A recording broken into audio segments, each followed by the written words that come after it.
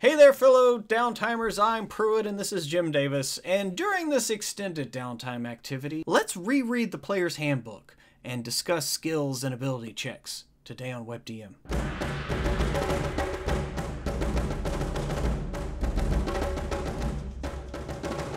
This episode is brought to you by Dungeon Fog, the online map maker and authoring tool for game masters. With this award-winning tool, you can save yourself hours of time and generate gorgeous maps of buildings, rooms, dungeons, and more. And just this week, they've rolled out templates. Now you can define maps as templates and use them as a base instead of drawing everything from scratch. The new system is available to all users and comes with a workover of the new map overlay. You can now add templates, edit template categories, and save time for last-minute battle maps. In addition to their free version and regular subscription, Dungeon Fog offers on demand. Check it out. Link in the comments and description. Okay, Jim, let's talk about skills to pay the bills. Oh, yes, yes. I mean, you can use your skills to pay the bills. If you're taking the right downtime activity, you certainly can. Right, which we'll get to later. We put out the call to the peoples, right? Oh, yes, yeah. And they responded. There were a lot of questions about skills. Certainly, So yes. you were like, hey, we should do a whole series on it. So that's what we're going to do, right? Yeah, 5th edition's getting long in the tooth. You know, it's been around for a while. I know that there's a lot of talk. Little gray in the beard? Yeah, just a little bit. I still see, you know, both from people that ask us direct questions, going online looking for stuff, a lot of confusion around skills and how they're supposed to be used and, like, who initiates a skill roll. Like, Yeah, what are they skills supposed to be used? at all? Like, technically, there's not skills. You don't ever roll for a skill. You roll an ability check that your skill proficiency might apply, you know, its modifier to. And so I find, like, you know, there's a lot of language from prior editions that get mixed up with it that only further confuses the issue. And so when we get questions about, like, say, skill dogpiling or players either not interacting with the world, thinking that they can only interact with the world through their skills, or, like, being too proactive and, like, rolling before there is a chance to even establish what the DC is. Yeah, the DM says you walk into a room. I roll a perception check. It's like, well, hang on now.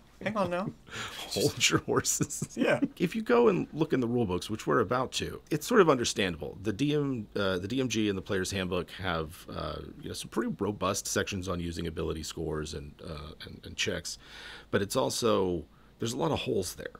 And where a lot of people see that as a fault of the system, I see it more as like an opportunity for you to make it exactly what you want. So they've given us this basic building block, right?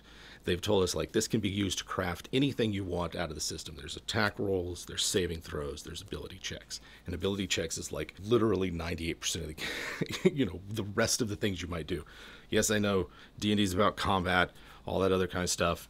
But that is your decision. Your games don't have to be that way. Really, ability scores are probably used to resolve actions more than just about anything, right? Yeah, talking to people, sneaking around people, trying to find people, trying to find things. And I do love, like, the point you were making earlier, how, like, you're not making a skill roll, you're making an ability roll, check, but you could have a skill proficiency. Right. Like, and I like how a lot of other games they usually call it a focus.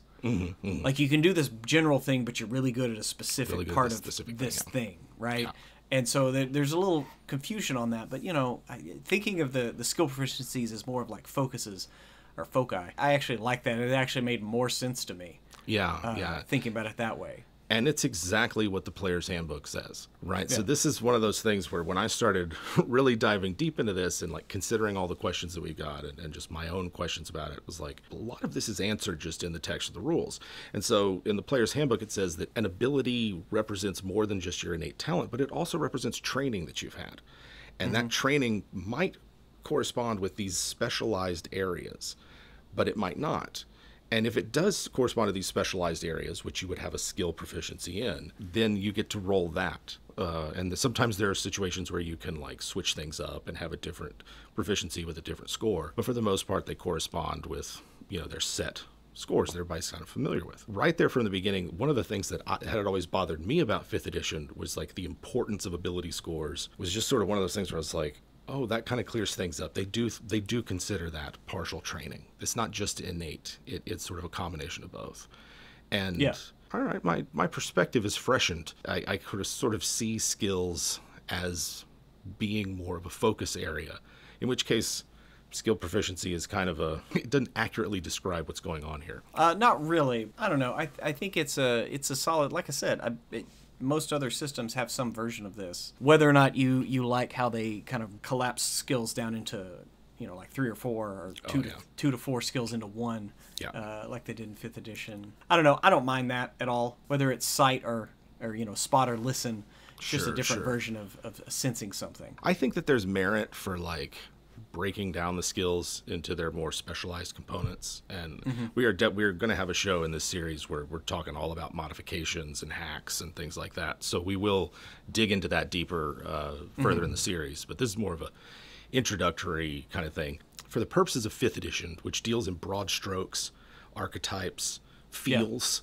Right? Does something feel right? That the broad categories of skills work, and you should embrace their expansiveness and not be limited in terms of what they can and can't do. One of the things that I went sort of looking for was addressing an issue that we get a lot of questions about, where it's like either my players don't they don't wait until I have asked, the DM has asked for a roll.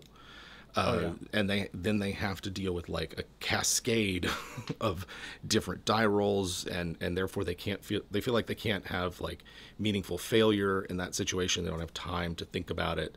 And I was like, all right, what's going on here? And apart from like just the way the game's played and how people, I don't know, there's a difference between raw and how the game's actually played, right?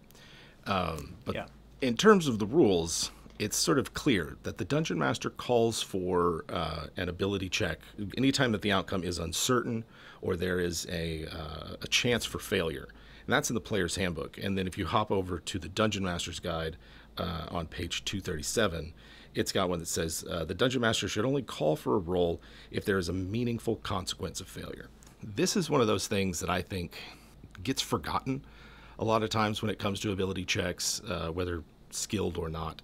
Is that, like, if there's not something that's going to change the state of the game, right? If there's not something that's going to introduce a new wrinkle or complicate matters or somehow drive conflict in a different direction, then, like, what's really at stake? Is it even worth rolling? Why not just let them succeed if it's plausible and then narrate it and move on? That's something that I've really been, like, sitting with for a while, because it's like, how you make that decision of whether something's worth rolling for or not, how you determine what it means to have meaningful failure. That's a big thing. It's kind of like they skip kind of over it. There's not a lot in the rule books to guide you here, but it's a big step. It comes with passive, like, perception and passive investigation, but you don't want to tip your hand. Sure. And that's why I think they tried to introduce those concepts in order to not tip your hand. Oh, yes. As to, something in the room that is there to be perceived and found. Yeah. To stick with what you were talking about before, though, with regards to skill dogpiling. Getting that cascade. So say you're a dungeon master who has taken control of your table, right? Sure. And is like, all right, I'll need a perception check. But before they can finish the sentence, people still, like, just start throwing them at it. Like, how would you handle that? Would you make it a group check if everybody wanted to participate, or would you just do the rapid fire? All 5 people get a separate check. In those situations, if it's appropriate, I will turn that into a group check, but usually only after a confirmation that everyone is participating in a group event. A lot of times that's enough to make people go, oh yeah, no, I'm not anywhere near that. I just reflexively, rolling perception. Yeah, right? Yeah, got it. We got this, guys. And, their character was actually somewhere else, in which case, you can safely ignore the ones that aren't participating. But if it's something that only one character would be interacting with, I just ignore the rolls. And I'll tell them, like, look, guys, you can do that all you want, but this is what we're doing here for this one character. If you would like to participate, that's another matter. But if it's already rolled, like, you're not going to get retroactive help. One of the skills of being a player is paying attention to moments that your characters can help. And I know that they can pass by pretty quickly in the moment of exploration play or something happening in a social interaction. It's also sort of an incentive to stay with the game and stay engaged so that you can see, like, oh yeah, my character can totally help here. Maybe they could even use a different kind of proficiency because of XYZ related to the situation at hand. I don't know. I went on a tangent. I don't know. I don't know where I'm at, Pruitt. Bring me back. I love it. I love it. Hey, I have expertise in this. To get back to like when it's necessary to call for it. Right. Yeah. Moving kind of in, would you like to talk about passive? We're going to have to, because passive is one of 3 ways that you can automatically succeed on a check. Exactly. So it's kind of moving into that where, like you said, the DM is calling for rolls, or when do they need to. Right. So in those situations, using passive perception and investigation, like when is it appropriate to use that versus call for a check? Because a lot of players, you go into a musty old room and you call for a perception check, they're immediately thinking, is it treasure? Oh, yeah. Is it a trap? Is it a monster in the corner? Versus, you don't let them know unless you let them know because, hey, your passive perception, you notice something move. Oh, yeah. I love passive perception. I absolutely love it. And in a lot of cases, it's what I use 3/4 of the time when I need to know what the players perceive or what their characters perceive.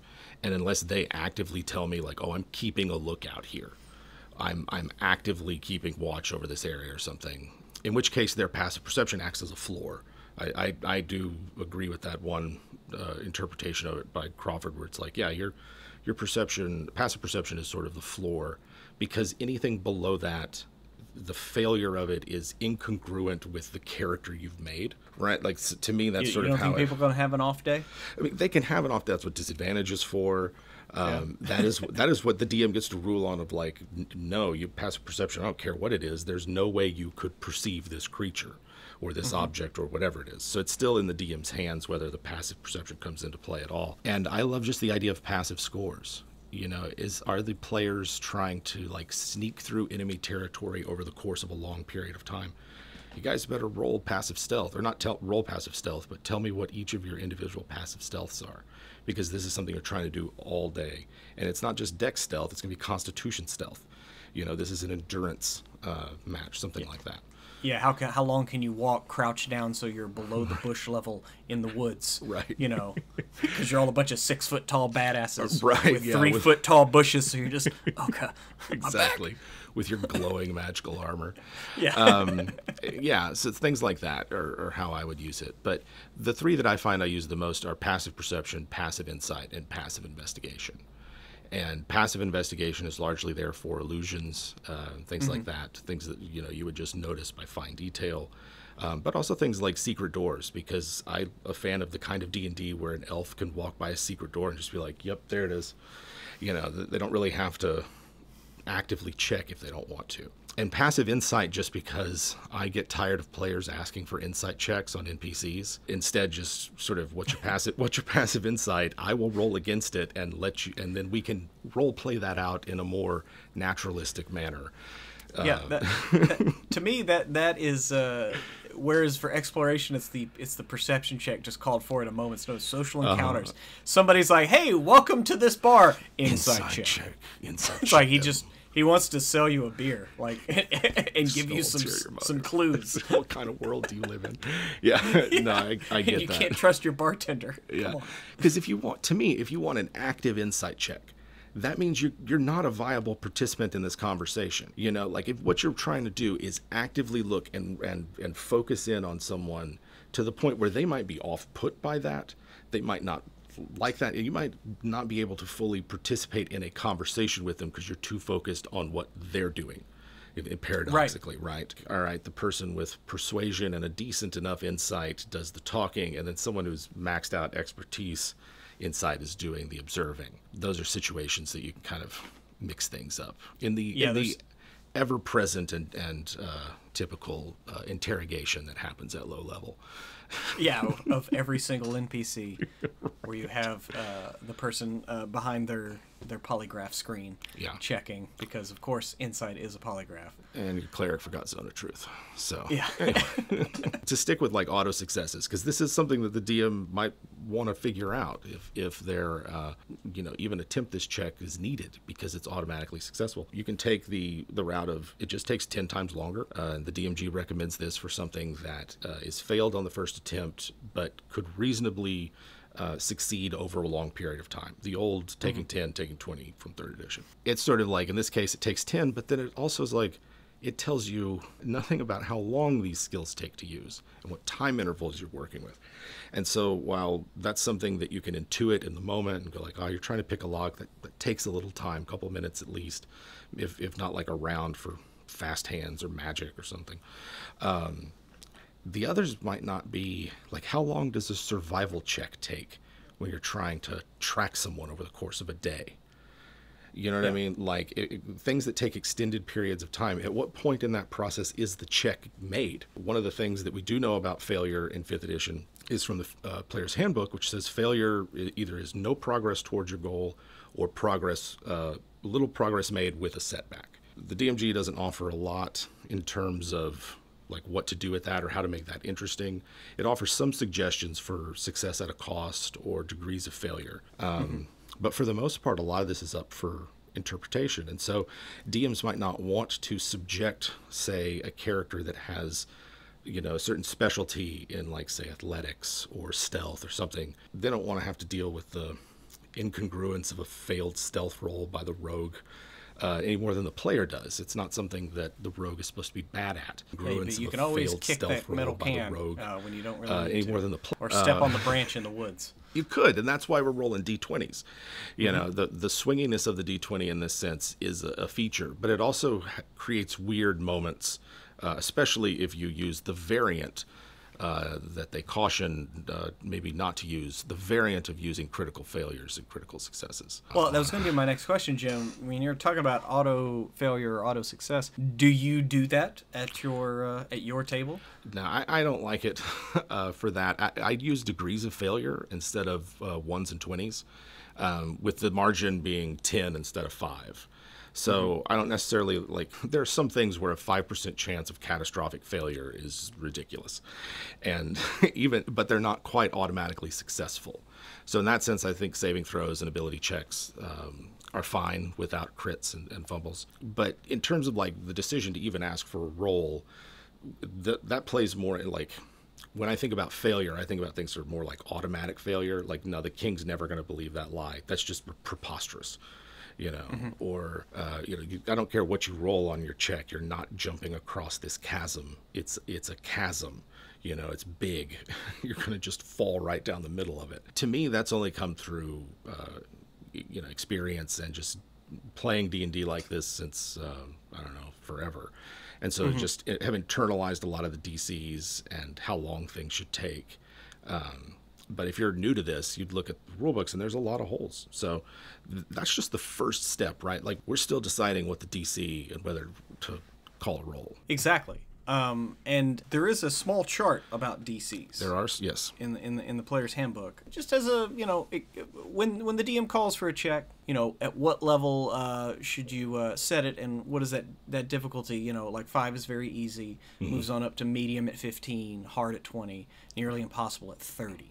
Yeah. Now, with some of these builds, players can hit some of those higher numbers pretty quickly. Is that a bug or a feature?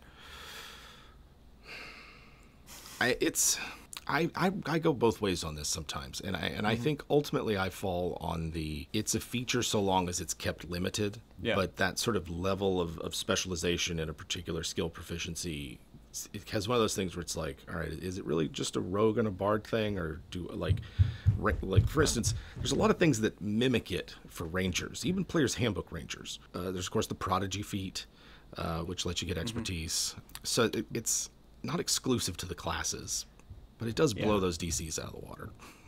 Oh, it does, especially when multiple characters focus on a skill, and you have a cleric and say a bard in the party. Oh, sure. And they both give the rogue bless and bardic inspiration on top of the rogue's expertise and everything else. And that's when you can really you can have rogues pass that trace. You can have rogues like hiding in plain sight under a spotlight, or walking that's on just clouds. That's just plain impossible, though. That's the kind of thing. Like, you can have all that, but at a certain point, you're just stacking the deck. You don't really need it anymore. And I think this is where choosing what your DC is, it's worth it to keep in mind, like, what is and isn't even possible with this. So, like, and hiding in the shadow of a spotlight kind of thing, it's like, that's a decision you make. Like, that's cool as shit, right? Like, there's a game of D&D where that's awesome and appropriate, but not for, like, every game of D&D. And so there's ways to do it in 5th edition. It's like I can hide even under observation. I treat anything as light obscurement or heavy obscurement, ways that you can do that. But it's a feature that these DCs are the way they are. The fact that rogues and bards and people that hyper specialize in a particular skill are able to break them is part of what makes D&D so fun. That perception and stealth are so central to the gameplay of D&D, and the other skills become sort of increasingly less so. That's how you structure your adventures and reward players for thinking about their environment. Like, it's as much on the group as it is on the rules to address. Sometimes you don't need a DC. Sometimes you don't. So let's talk about contests here, Jim. Yep. So when you have certain ability checks, I mean, obviously, probably one of the most obvious ones is the grapple check. Sure, yeah. Opposed athletics or acrobatics on the defender's part. You don't like that? I listen. The dexterity already gets a lot of love, and I am perfectly fine with ogreish brutes being able to lock down scrappy little nimble, the likes. That, to me, they can squirm all they want, but you still got a hold of them. I don't. It's one of those things where acrobatics and athletics are two separate things for a reason. Because they cover two very different areas of physical expertise, not to mix up game terms or anything. And so, like, letting them get subbed for in and out, because to me, I've seen instances of, like, can I roll acrobatics instead of athletics for jumping? Can I do it for, doing parkour? Which I think it's a part of it. Why isn't your character good at athletics and acrobatics? Right? Like, if you want to run around, come on. Anyway, that's my jag on athletics. It's fine. Oh, actually, I miss tumble. I miss everybody tumbling around a battlefield to avoid attacks of opportunity.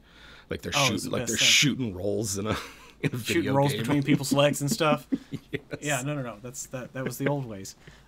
You can still do that technically with acrobatics. Sure. I would argue it anyway. Yeah, there's Pruitt's game. See, you're embracing the spirit of it already. Yeah, that was one of my favorite tactics when I played my rogues or monks back in the day.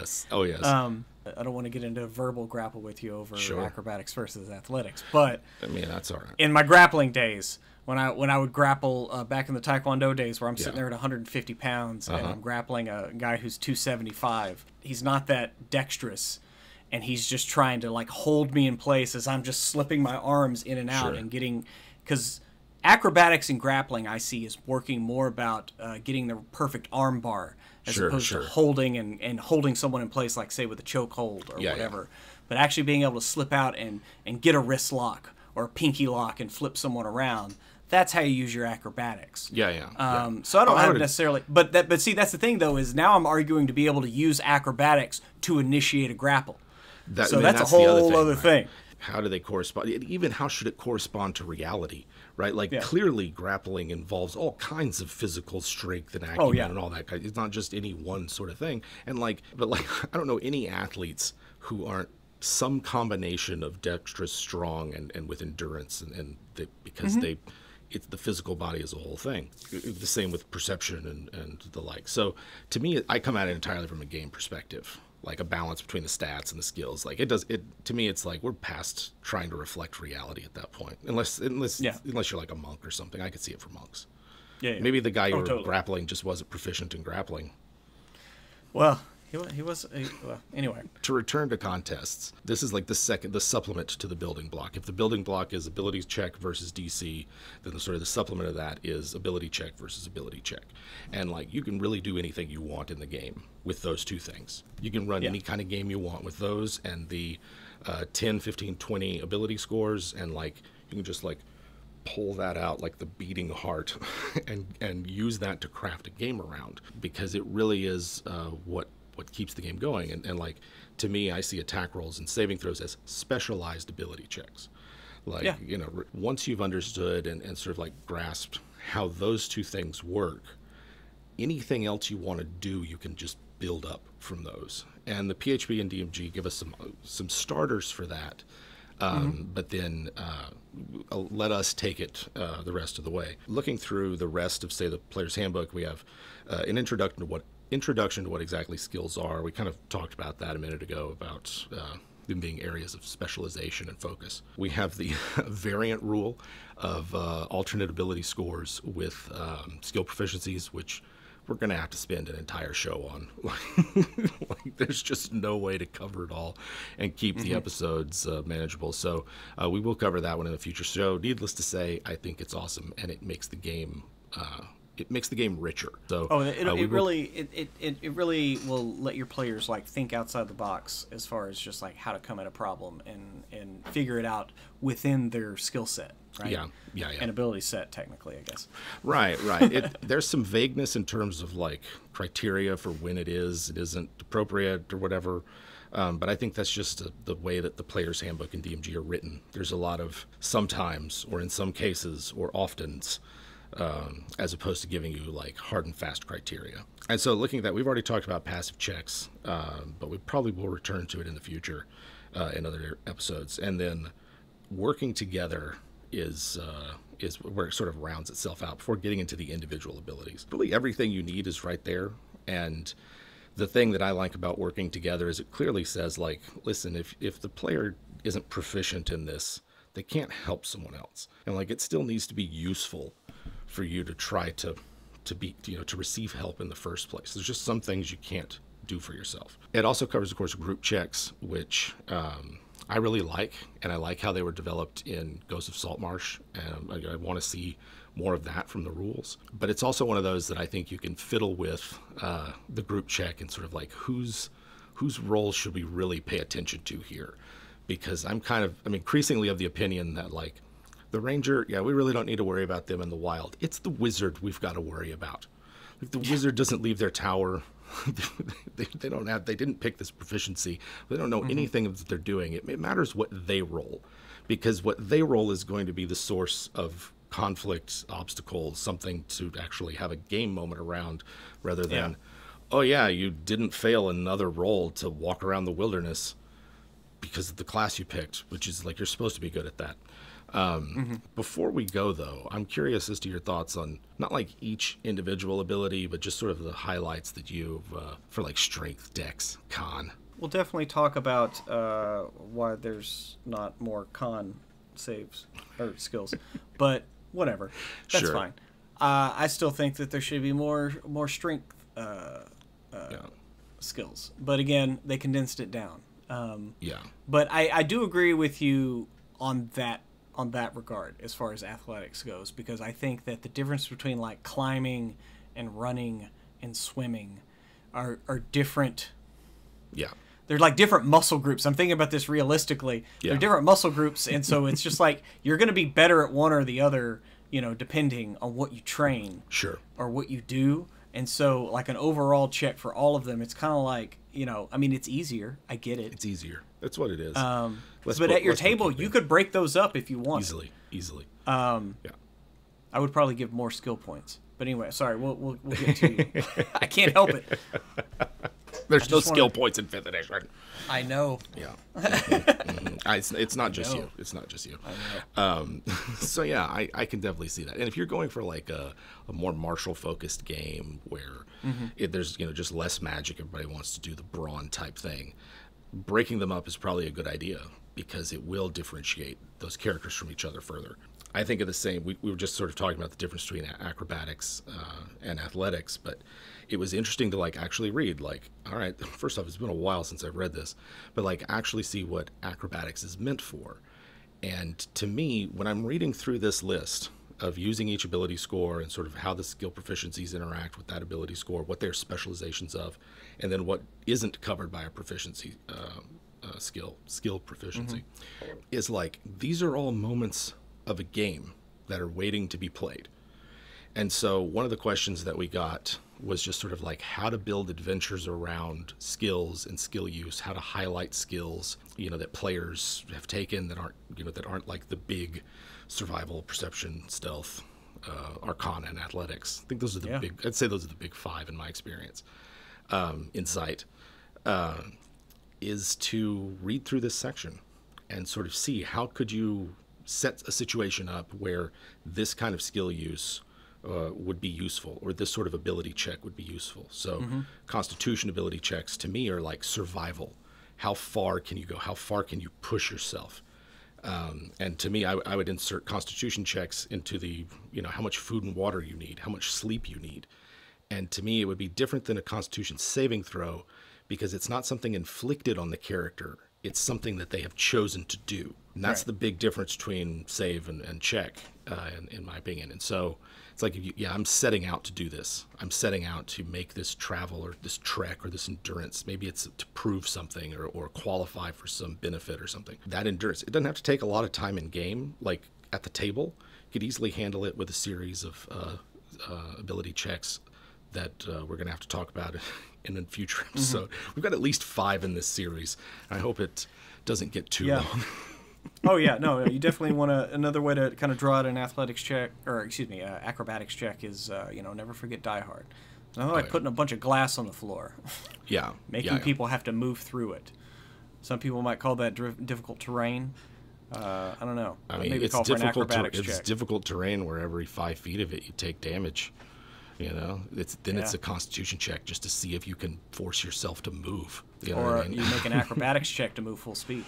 Or make an acrobatics check to move full speed. Yeah. I hope you don't slice something you don't want to. But if you fail, you're going to take damage. So just adding it's not a trap and it's not like an environmental hazard, but it's something in between. Yeah. Something like that. Or just remember to put those tight ropes and chandeliers in the game. Yes. To give people the chance. Multi-levels do a lot to improve your combats anyway. Moving on from the 3 physical, though, the big ones that I see in intelligence are a lack of corresponding lore for the monster types, because that's a no-brainer. And for me, I see there being multiple monster types associated with each of the typical lore skills, with Arcana being the most. I don't know, where did I put it? I don't have it with me. That's fine. We'll talk about it in a future one, because we are going to talk about how to expand skills, how to modify them, bring in new ones. The other 2 for intelligence that I was thinking about were mathematics and mercantile. And those would be 2 skills that you can do a lot with. Mathematics would be something that, applies to, say, spell research in a classic Vancian sense. It could apply to all different kinds of engineering type tasks that players might want to undertake, especially combined with tool use. And there's just something, interesting to me about playing a character that's fluent in mathematics. Doesn't usually see a lot of play in fantasy RPGs, but I think you could do something fun with. And then mercantilism is just appraising goods, conducting deals, that kind of thing. Trade is usually one of those downtime activities that some players seem to enjoy. So having a skill associated with it would be interesting. I'm trying to think of that, especially if you had a game that was in really long term. You just knew that you guys were going to play for, have months of downtime, for some of this to go through. Oh yeah. So you're going to need to do something with that gold. You're going to need to invest in it, start businesses, funding other parties. Yeah. Then you're going to need somebody to do your books for you. Absolutely. Or, like you said, you take mathematics yourself, you balance your own books, become an accountant, then you retire from adventuring. Yeah, absolutely. You discover new spells, you accidentally set off a kind of apocalyptic doomsday situation with the wrong equation. Lots of... You cast Golden Spiral wrong. You just do the whole thing wrong. And unmake reality. Right. Oops. You find that one snag. But I'm going to try to keep it together. In terms of wisdom and charisma, the big thing that jumps out to me is a passage in Insight that says whether or not you get to predict what someone's next move will be. And I just am all right, how did we let this one slip by us? How in the world did this... You mean I could have been rolling Insight as a fighter this entire time to try to figure out what's going on? I could have been forcing my dungeon masters to have to lock in a particular course of action, just to mess with them. I really love this, and I really want to use more insight into predicting a fight or predicting someone's moves in a fight. I don't know, maybe insight could even be replace initiative or something. Anyway, that's where my wild thoughts are at the moment on that. I like the idea of someone who's not maybe that dexterous. Yeah. But they just know how battle flows. Yes, yeah, exactly. And then finally, charisma. I found the answer to a question that I've had for a while, which is what's the difference between performance and a musical instrument? And, it's pretty clear after reading it that performance is to entertain through a variety of different means, but it's about delivering an entertaining performance. And the musical instrument proficiency is about, being technically proficient with an instrument. And it sounds like all those bardic songs out there need to be skill challenges as opposed to anything else. But right, make them work for it. No, I get that. Three successes before 3 failures. Anyway, there's not a lot to go on in terms of the player's handbook and Dungeon Master's Guide for like how to just use skills and get the most out of them. There's a lot of situations that they seem vague or like the rules are being a little nitpicky or something. The longer I spend with 5th edition, the more I see these as features, and that if anything the rulebooks needed to do was to explain that this was the case entirely, because they don't really tell you, hey, we haven't provided these things here. We haven't told you how long skills take. We haven't given you strict criteria for when a player can retry a failed attempt or who can retry afterwards. They've just let you know that those are the possibilities and that there's a variety of options you can, that you can use, all these different ways to take it in between these extremes. I see the rules really as inviting us as dungeon masters and even as players to suggest ways to deepen the rules, to add complexity to them. And I think this long into the game, a lot of people have picked up on that. It's for the players and DMs out there who are still seeming to like struggle with ability checks or struggle to come to the same page on expectations of, the DM often expects one thing and the player expects another. And I think like returning to what the rulebooks have to say, however incomplete it is still worthwhile because the fundamentals are there. Like, player, you just describe what you're doing. You don't even need to look at your character sheet. You don't even have to look at that. Role play as if you're there and not looking at a game menu of options. And through the course of that role playing and description and interaction with the world, occasionally the dungeon master will go, oh, that sounds like a stealth check, or to be more accurate, an ability check of dexterity ability check with the stealth proficiency. Although I think stealth check is just fine for most tables. Yeah, no, it's just fine. Sure. But I'm looking forward to getting into some of the more deeper corners of the topic because there's a lot of fun stuff about skills that that we have yet to even begin to talk about. I know, and it's not just stealth, but they can sneak up on you. If you like the video, please like, subscribe, and go ahead and ring that bell to get those notifications. The WebDM exists thanks to our Patreon patrons, the Web Demons. If you join the Web Demons, you'll get our weekly podcast, show audio, discounts that'll save you way more than $5 a month on books and dice, and so much more. And check out our free podcast episodes right now, including our free interview with Luke Gygax about all things D&D. If you like our advice for your games, then why don't you come check us out and watch us play? Yeah, head on over to our second YouTube channel, WebDM Plays, and subscribe. Thanks for watching. I'm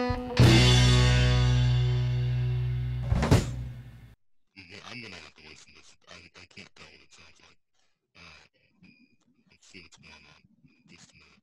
Jim, on your end, is it fine?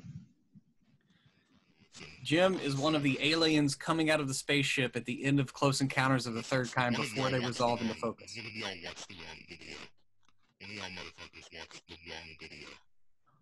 Can you just tell me to put $50,000 in unmarked bills in a bag and leave it by?